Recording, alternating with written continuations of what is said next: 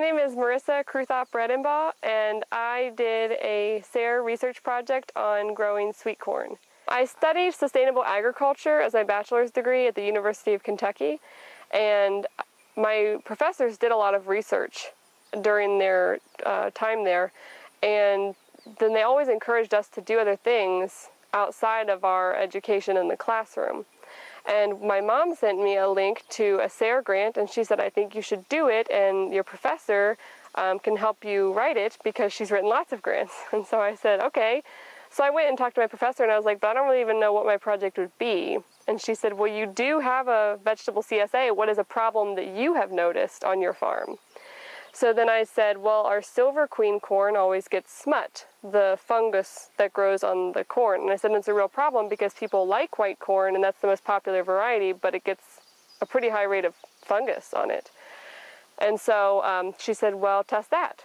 And so then I was always interested in heirloom, so then I decided to test heirloom, and she helped me draw up like a cross-examination table to test like the two different variables, the hybrid heirloom and the conventional organic. And then I wrote it and submitted it. I was comparing two different variables. I compared heirloom versus hybrid, and I also compared organic versus conventional. So I had 3 types of corn that were hybrids that were traditionally grown. So I had a yellow, a white, and a bicolor. And then I had 3 hybrid varieties, a white, a yellow, and a colored variety. I used a blue corn. Blue jade was the variety. And then I grew all 6 of those varieties conventionally, and then I grew all 6 of those varieties organically.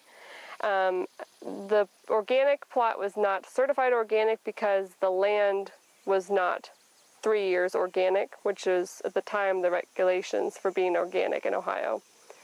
But all the practices that we implemented on that plot that year were organic. Then I took field notes and compared for growing practicality and how I was satisfied with the results of the corn and how they turned out.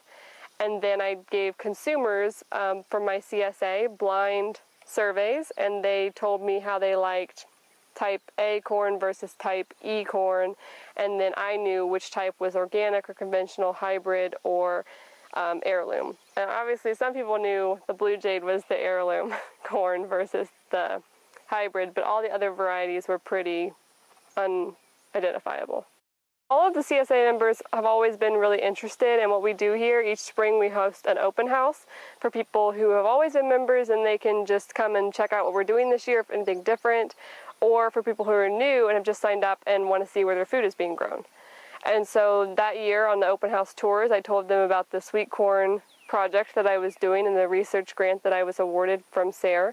And a lot of them were really interested in it. And so at first I didn't know where I was going to get my customer test base from. And so then I realized as they were so interested in it that they would be my test base. And so I picked people who I knew appreciated corn, but also people who were new and who had never experienced the difference between heirloom or hybrid varieties. That way we got a good representation of the types of customers who were surveying the corn. The heirloom yellow corn, Golden Bantam, people didn't care for. I also personally didn't care for the taste of it. The texture was a little tough, and it was a little mealy. I think it would have been really good for ground cornmeal. The blue jade people liked the novelty of it, but the ears only got to be about 4 to 5 inches long, and so people had to eat a lot of it to feel satisfied, so that wasn't really a viable choice for us to grow. The Stoll's Evergreen, the last heirloom variety, people really liked and we were satisfied with, and did better under fungal situations than the Silver Queen, which is its hybrid partner.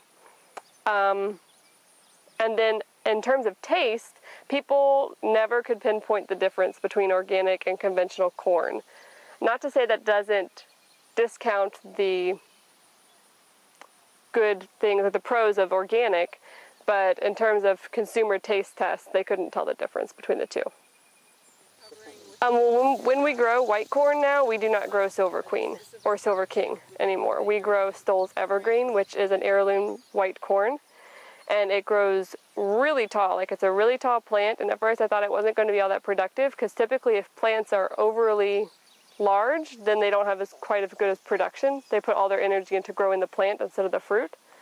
But they produced a nice equal amount of fruit, corn ears, compared to the Silver Queen, and it didn't get a single instance of smut.